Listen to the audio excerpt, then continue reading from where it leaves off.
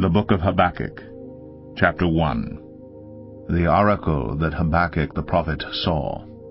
O Lord, how long shall I cry for help, and you will not hear, or cry to you violence, and you will not save? Why do you make me see iniquity, and why do you idly look at wrong? Destruction and violence are before me, strife and contention arise. So the law is paralyzed, and justice never goes forth. For the wicked surround the righteous, so justice goes forth perverted. Look among the nations and see, wonder and be astounded. For I am doing a work in your days that you would not believe if told.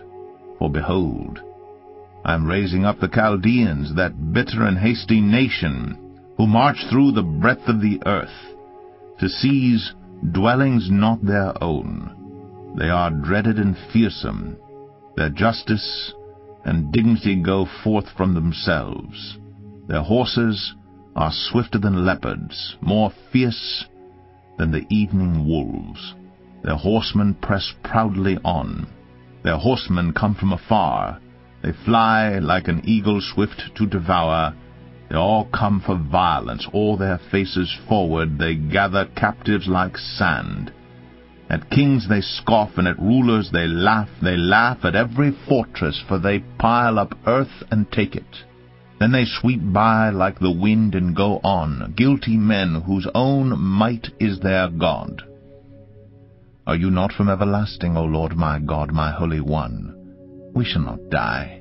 O Lord, you have ordained them as a judgment, and you, O Rock, have established them for reproof. You who are of purer eyes than to see evil, and cannot look at wrong, why do you idly look at traitors, and are silent when the wicked swallows up the man more righteous than he? You make mankind like the fish of the sea, like crawling things that have no ruler. He brings all of them up with a hook. He drags them out with his net. He gathers them in his drag net. So he rejoices and is glad. Therefore he sacrifices to his net and makes offerings to his drag net. For by them he lives in luxury, and his food is rich.